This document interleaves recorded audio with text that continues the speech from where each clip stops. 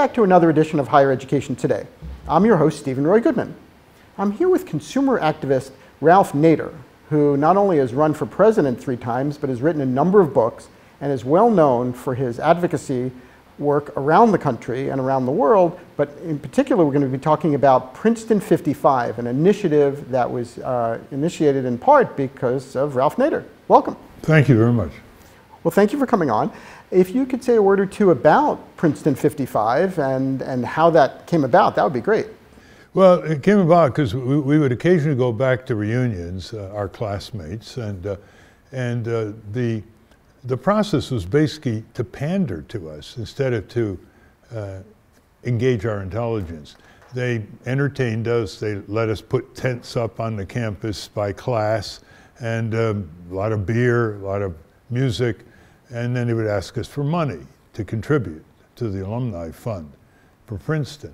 Well, after a while, I thought this was rather depreciative of what they graduated each year, which was supposedly intelligent people. So we got together with maybe 10 of my classmates, and we said, why don't we form a group that will allow undergraduates and new graduates an opportunity to connect and work with a civic action group.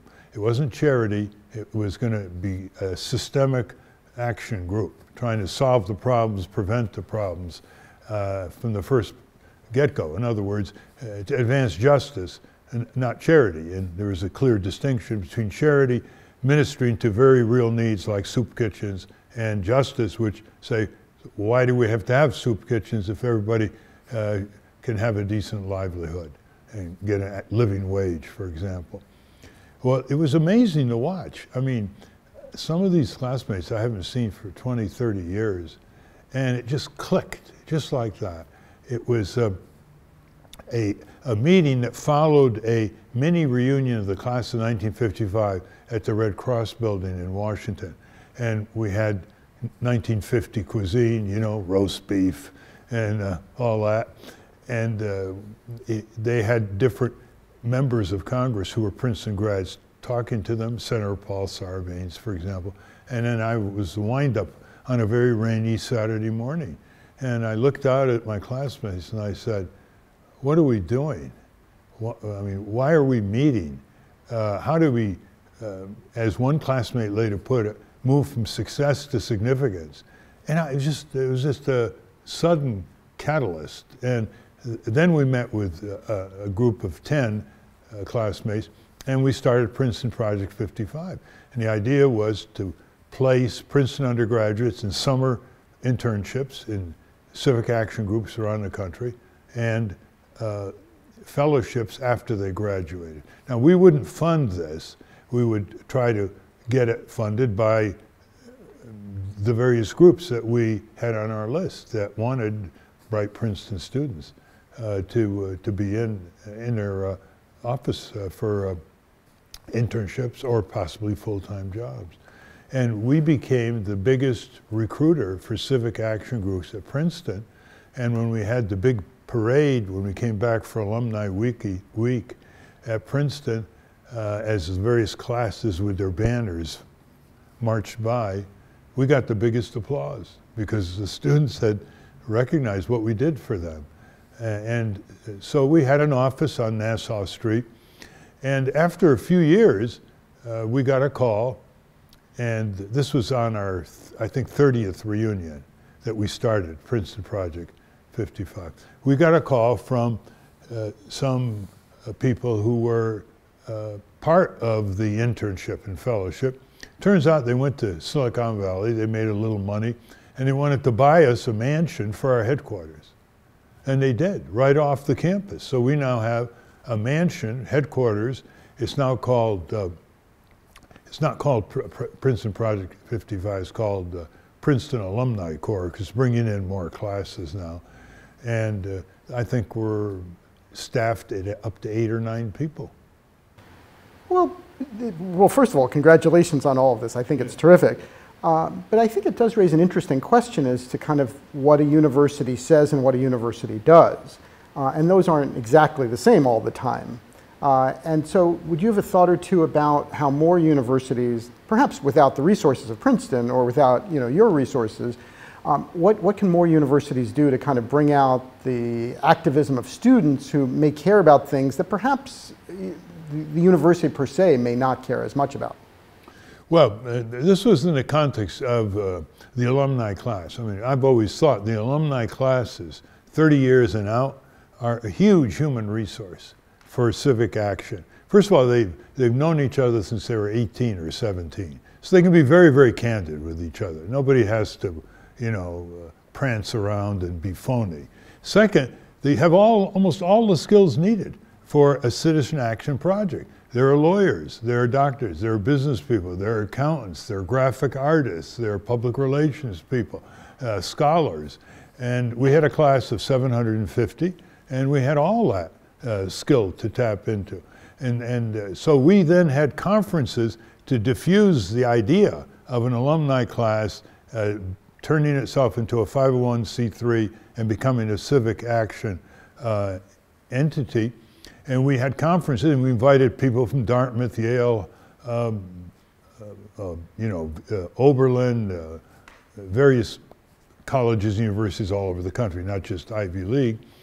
And one of these conferences was addressed by John Gardner, who started Common Cause and who was former Secretary of Health and Education under Lyndon Johnson, and who wrote this great book on leadership and also another book on self-renewal.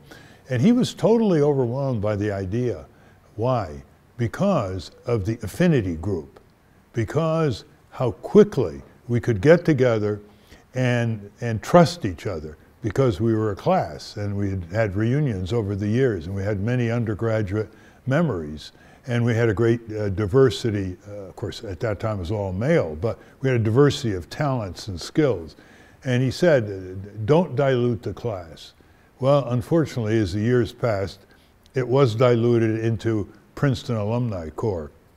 And so it tapped into many other subsequent classes of 1965, 1970, 1975, 1980. Not quite as intensive, not quite as passionate. We had a principle in Princeton 55 that if somebody proposed doing something other than scholarships and fellowships, we had our own projects. Like we wanted to do something on energy, we wanted to do something on systemic mentoring and so on. And anybody who proposed something, they had to passionately pursue it. They just didn't throw it on the table and say, see you later. So we had that idea. Now, just think of the thousands of alumni classes, public, private universities and colleges that are 30 years out. That's when they sort of hit the ceiling of how high they're going to go in their company or law firm or university. And so that's when they turn around and this slogan, moving from success to significance, kicks in. And I thought with the conferences that we had, there would be foundation money for this. I mean, it's like motherhood and apple pie, right? It's a whole new human resource, alumni classes.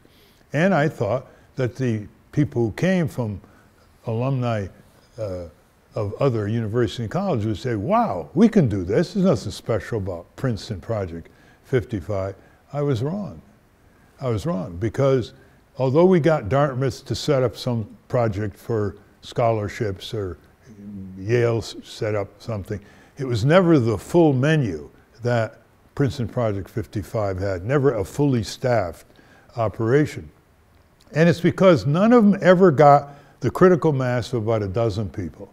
There'd be 2 in Yale or 1 or 2 in Dartmouth. It's not enough. We tried to get the Project 55 at Harvard. I went to their reunion. It was not enough. We never could find 12 dedicated people who confronted the obstacles, confronted the discouragement, got the legal papers together, talked to the administration, which often was jealous because they thought we're going to siphon money away from their alumni funds. Turns out it increased the money because a lot of alumni were turned off, as most alumni do. They're not all active and writing checks. But then members of our class said, hey, we're really doing something here. And so they became even more supportive. So it does take a dozen. We can never get a dozen. So we actually paid one of my class members to leave his Wall Street brokerage firm, Chet Safian, and work full-time on diffusion. He traveled all over the country. He went to Morehouse College. He went to Oberlin. He went to Swarthmore. He met with the top people, with the alumni directors and so on. And all he got was, well, this is a wonderful idea. Thank you, Mr. Safian. But it never clicked.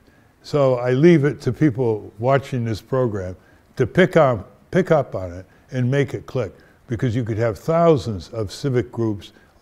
You know, some of them may want to focus on housing. Some of them would focus on intellectual property or on biotech or on climate disruption.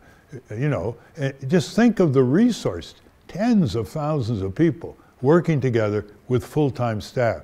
Think of the arm around the shoulder of the younger generation. Think of the mentoring by action, learning by doing, that they would extend to thousands of graduates who today say, we want to improve our country and world, we don't know how. Well, this is the way to know how.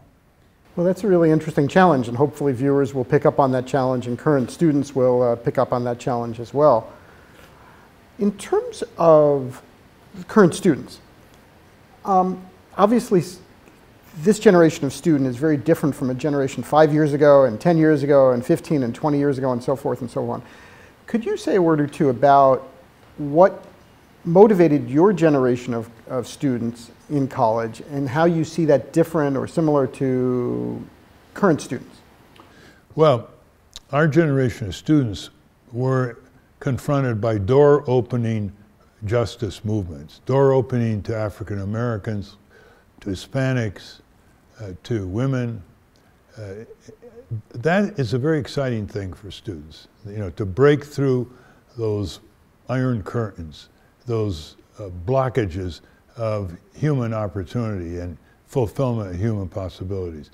So that meant that there were opportunities to go down south and fight the civil rights struggle.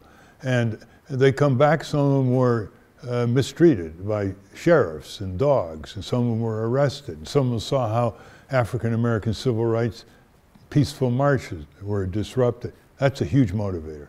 The second was the Vietnam War. There's an old saying in the 60s, if you're part of the risk, you're part of the solution, the draft.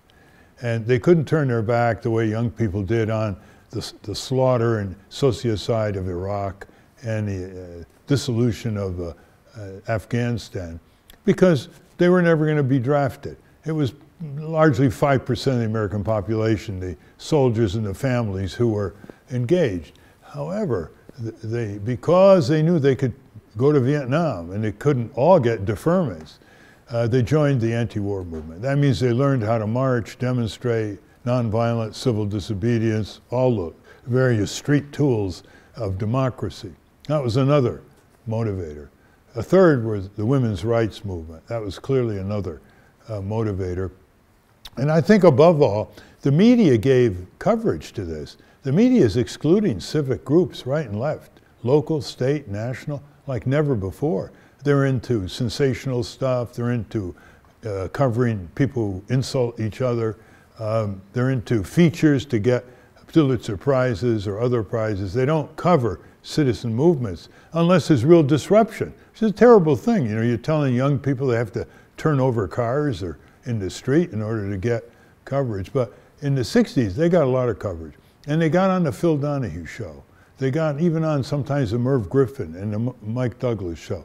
These are largely entertainment shows, but they felt some pressure from the Federal Communications Commission to put on, sometimes for the first time before 10 million people, these young civic leaders. And Phil Donahue was a special person. He was the greatest enabler and practitioner of the First Amendment in the 20th century, in my judgment. So you don't have that anymore. You have these mawkish type, sadist, masochistic afternoon network TV shows during weekdays. They're just horrible. You can't get on any serious topic. And even NPR and PBS have diluted their journalistic courage in that respect. So those are some of the reasons. We had a better Congress. That's another reason. There wasn't that much of a corporate Congress today. So there were public hearings which got a lot of coverage. Now, unfortunately, young people don't have that much to work with. That's why they're always saying, what can we do? How can we do it? They don't have civic skills in their courses. High school, college, they don't learn about reality. They often learn about myths or occupational techniques, vocational education. But to learn about the law of wrongful injury, law of torts, starting with bullying, street crime, all the way up with toxic chemicals, air, water pollution, hospital malpractice. They never learn anything about it. That's one of the great tools of democracy in our country. They don't learn about freedom of contract and all these fine print contracts that we sign and give away our rights to the big vendors, the insurance companies, banks, the auto dealers, you name it. So we're reaping the bitter fruit of neglect here, and I put a lot of responsibility on ordinary people, because in our history and what we like about this country, there are very ordinary people in the 18th, 19th, early 20th century who became extraordinary people and gave us the blessings of liberty and justice that we are not adequately renewing and defending. But I wonder if some college students might say, well, with all due respect, Mr. Nader, climate change is a really big issue that's affecting the entire planet, and we as college students are doing quite a bit in terms of organizing about that. How might you respond to that? There are always exceptions to all generalizations, and we have met some of these students, and they come out of sometimes terrible tragedies. They come out of intellectual awareness, like climate disruption, if not a storm, fires in California. They are a very, very small minority of the students. The students today, in contrast to the 60s, are terrified not getting a good job. They're terrified they're not going to have good income security. In the 60s, they were much easier to get jobs. And the pay was actually better, relatively speaking, adjusted for inflation. And that's why they felt more risk averse when they were students. Right now, the students feel they're going to be in some computer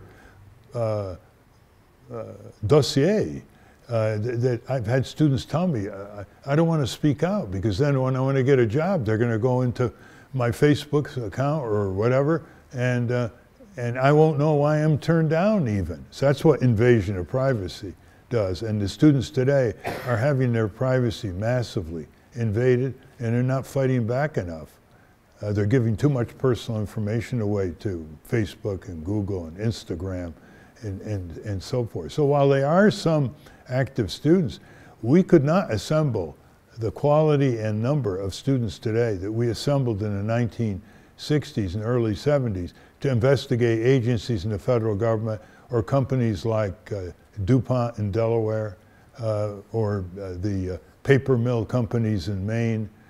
We just can't find them. Well, if I can follow up on that a little bit, in terms of journalism students, as you know, journalism students pride themselves in doing this kind of investigative work, not exactly with the consumer angle that you're known for, but it's somewhat related. What advice would you have for journalism students who are studying right now? Well, I mean, keep at what you're doing, but the problem is the jobs are shrinking like crazy in journalism. In fact, the salaries are shrinking. I just read the Columbia Journalism Review full issue on journalism, and I think they said the average wage of a print journalist in the U.S. today is about $40,000 a year. That includes seasoned journalists that bring up the average. So it's a terrible time for journalists. And when they do get a job, they're told to keep posting things during the day of relative insignificance, try to get 20 minutes ahead of the competition in terms of some normal news break.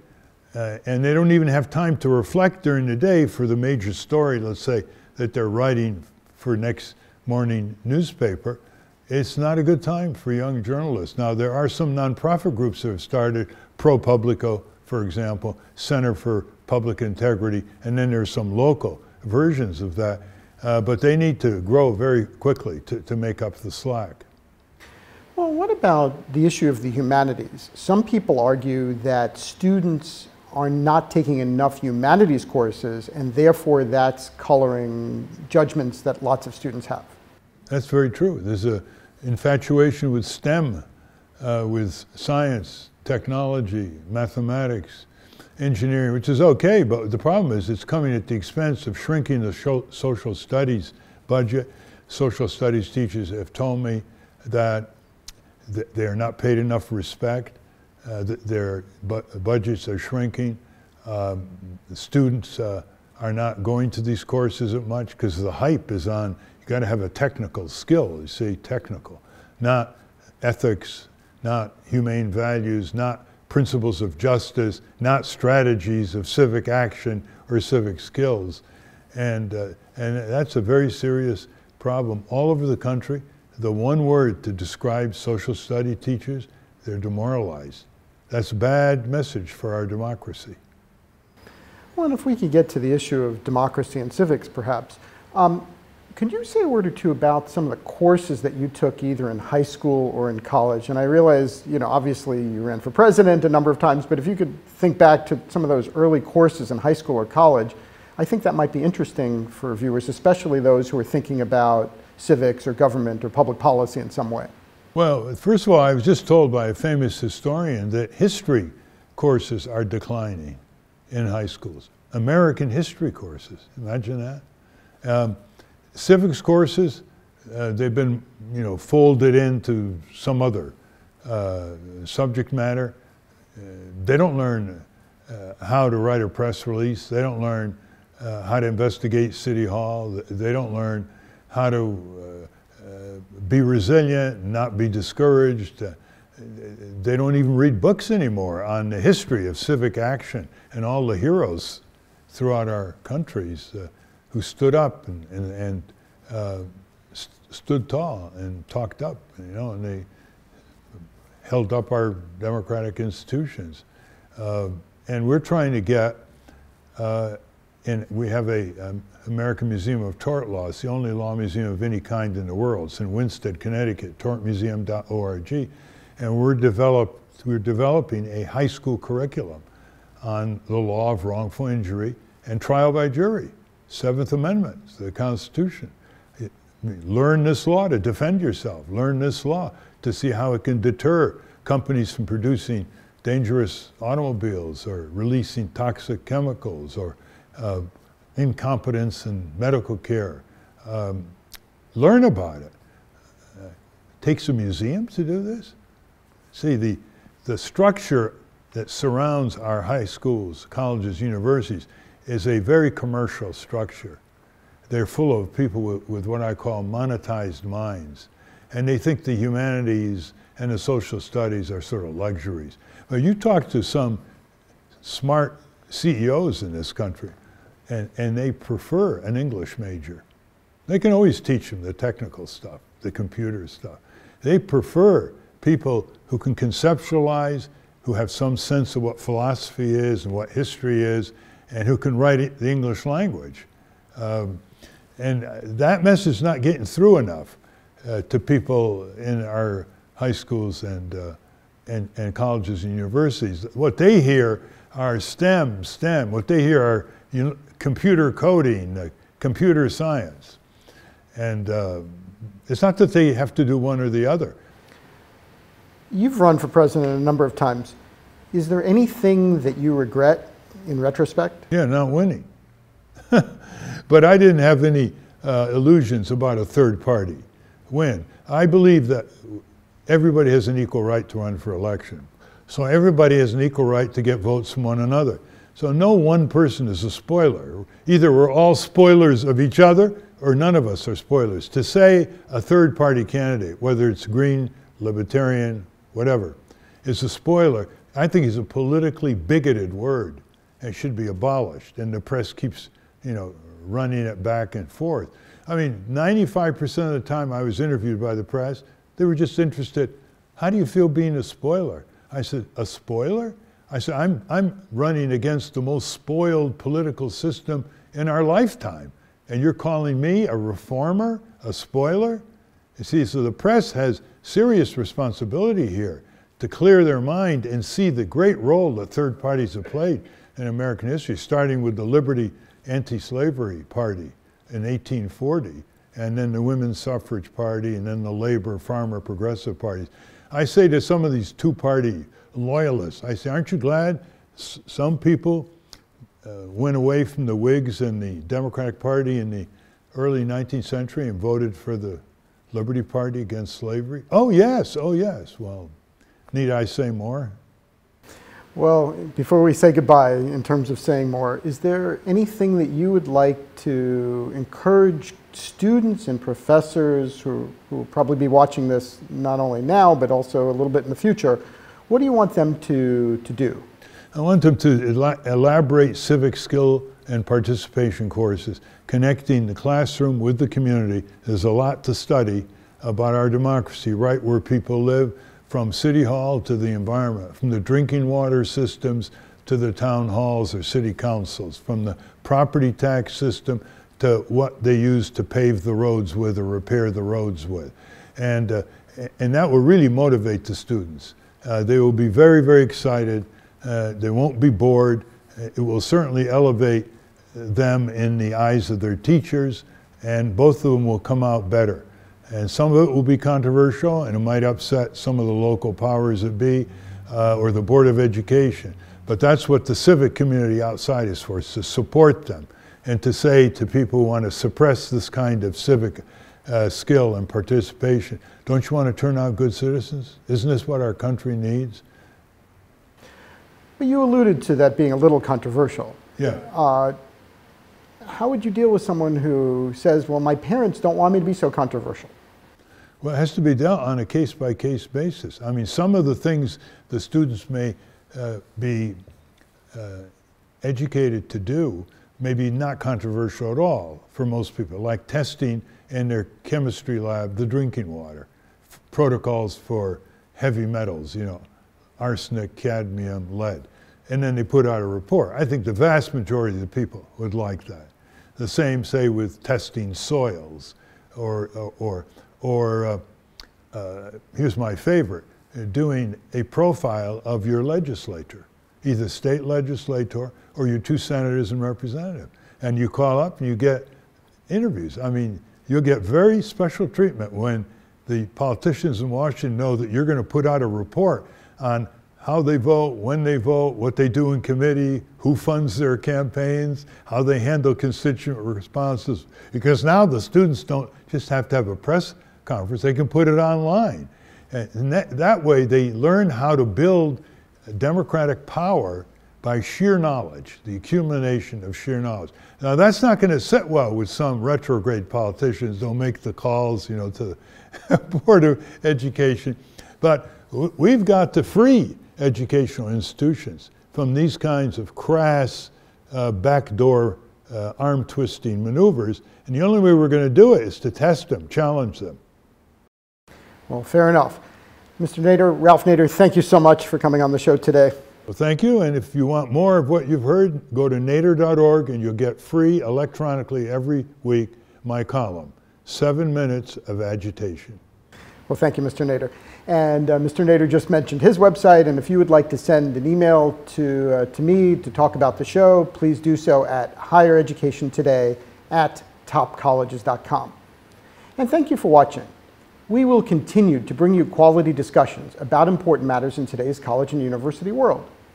I'm Steven Roy Goodman, and you've been watching Higher Education Today.